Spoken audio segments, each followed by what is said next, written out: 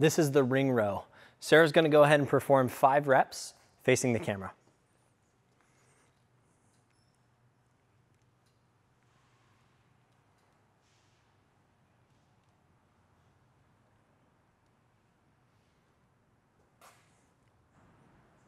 This is how we teach the ring row. Sarah, I want you to go ahead and place your feet, walk your feet out away from your body. Yep, keep the rings close. Go ahead and lay back and go into a reverse plank. Okay, so I want that nice hollow body position, and I want you to try and pinch your shoulder blades together in the back. Okay, that's where you're gonna start your ring row. Now, keeping your hands and your palms facing one another, I want you to pull to your chest. That's your go-to. And then back down, plank. Good, that's your finished position. Go ahead and do a few reps for us.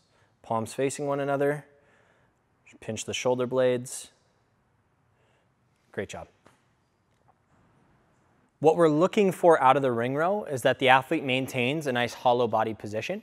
We're not pulling to the chest by lifting the chest, but rather we're pulling to the chest by pulling the scaps together, the shoulder blades together, and we're pulling as deep towards our belly button as we possibly can while maintaining a hollow position.